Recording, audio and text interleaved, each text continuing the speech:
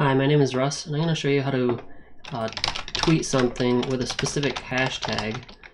And if you tweet it, say, on your phone or something, it'll come up on your computer at home, because you'll have an agent on it that you'll go to Triggercmd.com to install, and IFTTT will trigger it when it sees that post or that tweet on Twitter with that hashtag. So here's an IFTTT. I don't know if you're not familiar with IFTTT. You can IFTTT stands for if this then that. So if this, which is when I tweet with hashtag Tweety, then this. So here's the that part. Sorry. That part, the that part is it's going to trigger a command. The command is tweet on my downstairs computer, and the parameter to that command is going to be the link to that tweet. So the result is it will run this command like this: d:/tools/tweet.bat. So this batch file, all it does is bring up the URL that you put in as the parameter. I'll show you the batch file. So there's only one line in this script. It's just start space %1, and %1 is a placeholder for the first parameter that you put on your command line. So you can see what the command does. Here's the command in the Triggercmd agent.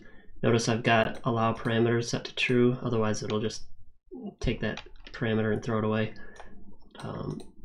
This is the actual command right here, and it's tweet. So it's called tweet, I mean. So actually I can demonstrate if I run the command. So on the website, sorry, on the Triggercmd website, I can go to this command and actually run it with parameters just to test it, and I'll run it with, say, /.org. Okay, trigger with parameter. So what it did is it ran my little batch file and ran start space that parameter, and that's the site that came up. So let's see. I think you get the idea. You can from Triggercmd to your computer, you can run a command with a parameter. Now, what I'm doing here though is I'm having IFTTT run my command via Triggercmd. So I'll update that, update again, whatever. And now in theory, if I tweet right now, hashtag Tweety testing 1 2 3.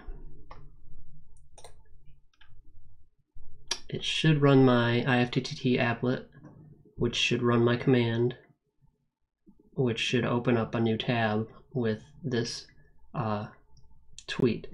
Now, the problem is it's not going to run right away because I'm not a subscriber and I've already done this recently. It only allows a certain, certain number of checks per time. I don't know. I think I've even read that it might take up to an hour if you haven't subscribed. Although I've seen it happen instantly, so I'm not sure. I'm gonna try the check now option. Oh, it worked. Okay.